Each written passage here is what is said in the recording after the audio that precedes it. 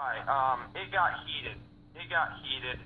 You know, he called out an 18-year-old kid, Chris Morales, who won the Frank Gotch World Tournament. You were there. You called you were announcing the match.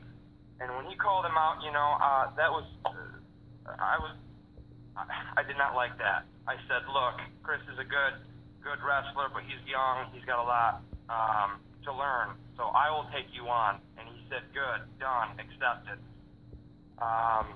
So then I posted that in a Catch Wrestling Facebook group that we were wrestling. Nothing disrespectful. I said I'm looking forward to the opportunity.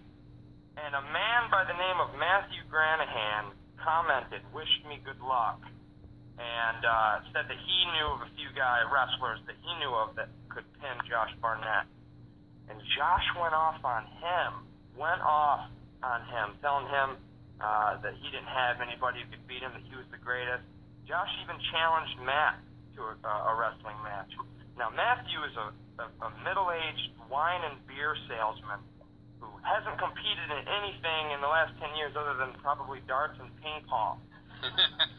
So he went off on this middle-aged guy, and then I went on Matthew Granahan's show. He has this show, King's Court, on Arena Sports Network and Fight TV.